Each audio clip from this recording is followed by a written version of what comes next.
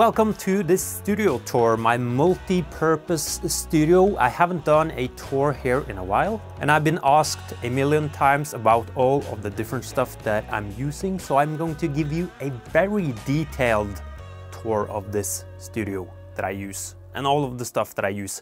So it's going to be a long one. If you are completely new on the channel, welcome, and please consider subscribing. I'm getting very close to that 100K. It would be cool to see that pretty soon. Okay, so this is basically storage place. I have a lot of guitar cases. Some guitars are in the cases. A lot of stands and tripods for camera stuff. A lot of camera stuff really on this wall. Lenses, some cases, some modifiers for light. I don't use all of this video stuff in the studio necessarily, but I do videography stuff in the city, freelance. So that's why I have so many things. And we are also going to see that when it comes to cameras. I'm not only using stuff here on YouTube in my studio. One thing that is a bit more interesting is my drum kit. I think I bought this around 2 years ago. I had this goal where I wanted to learn how to play drums really fast and become awesome. That didn't happen so far, but I still enjoy having the drums here. I sometimes use them to record drums. It takes a long time to record drums when you can't play drums. Makes sense, but yeah. At the moment, it's not in good shape and I need to get a drummer here and help me tune the drums and set it up properly again, because it's not really working right now. Maybe that's why I'm not good at drumming yet. Food stuff and coffee making things over there. And let's do the guitar wall.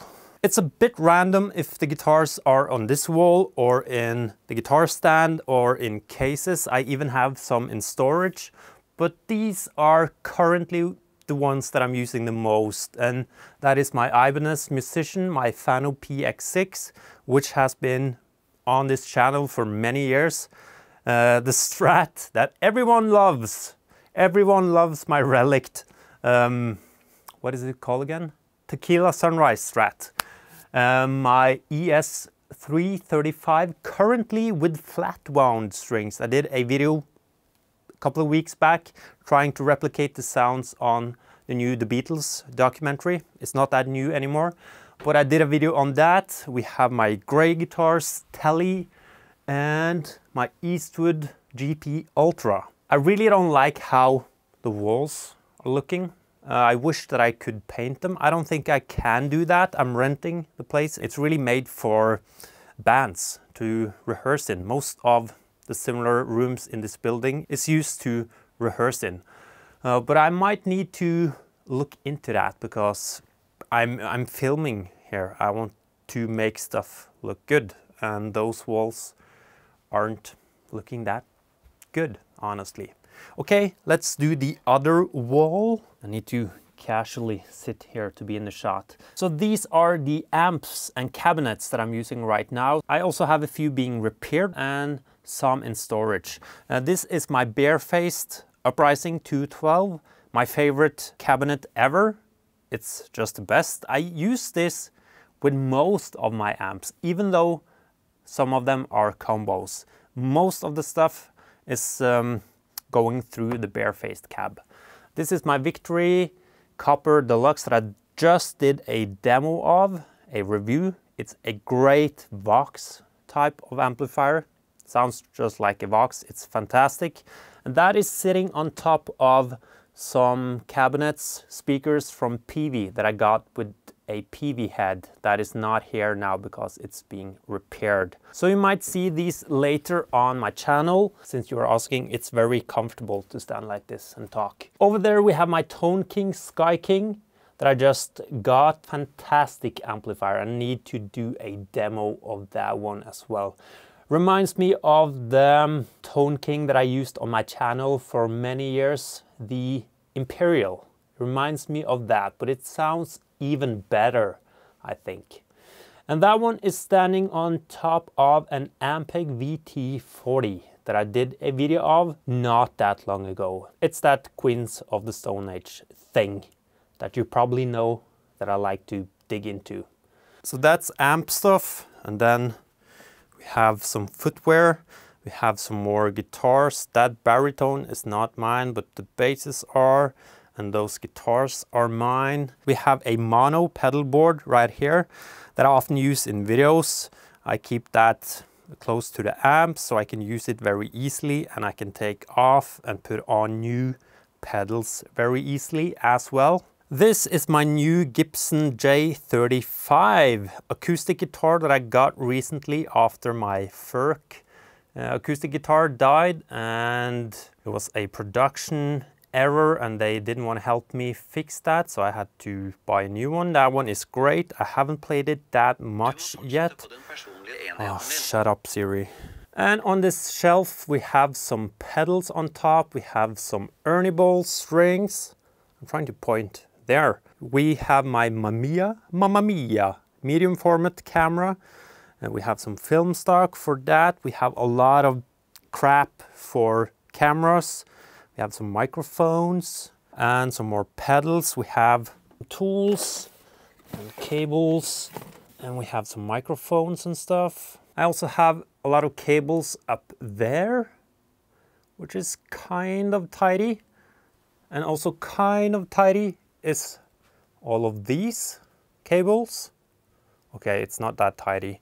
And by the way, we have one more guitar hiding over here, which is my Troy Van Leuven Jazzmaster. And over here we have my baby, my Ari Amira camera. So this is my main camera, and the lenses that I most often use, at least, they are Nightcore Superior Primes. I have a set of 5 of them. Again, this is not stuff that you buy to use as a YouTuber, mainly. I do use it on YouTube, not all the time, but very often, since I have it. But I mostly use that for client stuff and freelance stuff that I do in the area. It's a beast of a camera. It's more than good enough for YouTube, but yeah, I couldn't really justify owning this camera and only to use it as a YouTuber. That would be crazy. And I also rent it out. I rent it out a lot. So it's sort of an investment for me as a filmmaker. And ironically, such an expensive camera doesn't have autofocus. So I'm using this wireless thing to focus the camera when I'm filming myself. And I also use this when I'm filming clients and I have a focus puller. Yeah, it's overkill in here, but it's fun and I love it. Yeah, and this is sort of my backup to that, a Blackmagic Pocket 6K. Sometimes it's a B cam for this, sometimes it's my A cam here in the studio because it's a bit more easy to operate when it's just me and it's not that heavy. So these two are the cameras that I use the most. And sometimes I use this camera, a Sony A7 III.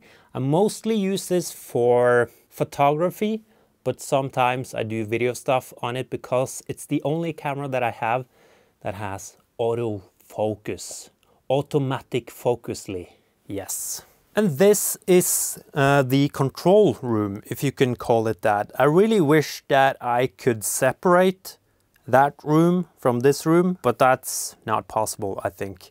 Most of the time it's fine to have them in the same space, but sometimes, or often actually, when I record guitars, it's of course good to have a wall between you and a very loud Ampeg amp, for example. Again, if you have been on the channel for a while, you know that I went away from using Macs, at least for video use. I still have a MacBook Pro, the M1 13-inch, I believe, that I use for audio stuff because I'm so used to using Logic. It was difficult to move away from that, and even though I have a stationary PC now, it's good to have something that I can use when I'm traveling and when I'm at home and stuff. So I have the MacBook Pro, this one, with Paw Patrol stickers. That one is also good enough to do some video editing on, but I use the PC mostly for video editing and color grading. So I have this setup right here with 2 monitors.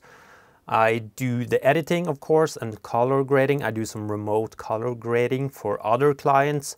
I do all of my editing for video stuff that isn't YouTube on this powerhouse of a machine. I'm really happy with how it works and the fact that I'm able to swap out parts when I need to do that.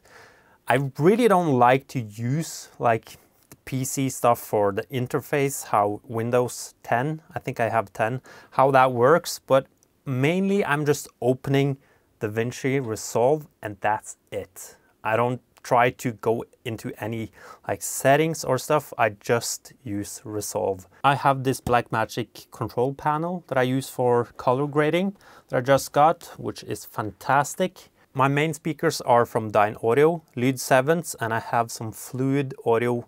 I think they are called F5s. I use those two for the PC and the Dynaudio ones for mixing with my laptop. Yeah. I use an Audient ID44 audio interface because I recently discovered that I need more than 2 inputs. I have been using the Fluid Audio SRI2. I use that on the PC now, but I use the ID44 on the Mac stuff. And it's great, except that the audio is really out of sync from all other units that I use. I don't know if that's specifically an issue with my unit or all ID44 interfaces, and it's something that I'm able to work around, but still it's quite annoying. And I still have a 2-Notes Torpedo Live that I use sometimes when I need everything to be a bit more quiet. But most of the time I use mics, and I forgot to show you the mics. First one, Lewitt Audio MTP 440, sort of like an SM57. I use that quite a lot, and a Bayer Dynamic M160, a ribbon microphone. I don't use that too much anymore, but still it's a great microphone. This is the one that I use the most. I did a video on this and ribbon mics in general. And this is the Audio-Technica AT4081 ribbon microphone. It's a fantastic mic for guitar recording stuff. And we have another one from Audio-Technica, the AT2040. I believe this is a dynamic mic. I use this for talking, sort of like a podcast mic, sort of like an SM7B. I want to talk about lights because I use a couple of these. They are the Nanlite Pavo tubes, and they are good, but not great. I wish that I had some better ones, but they are quite expensive if you want to get the real deal.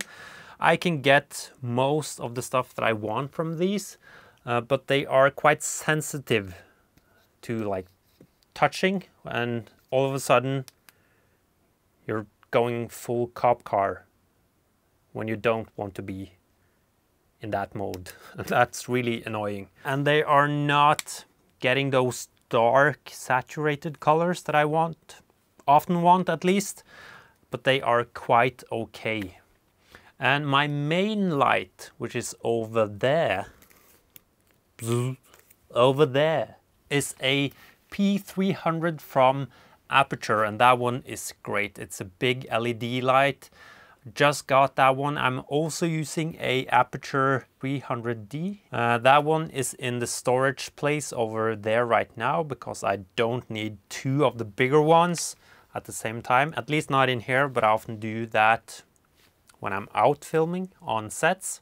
And I also have some smaller LEDs when I need that. And that should be everything of interest. Again, standing like an idiot to be in the frame.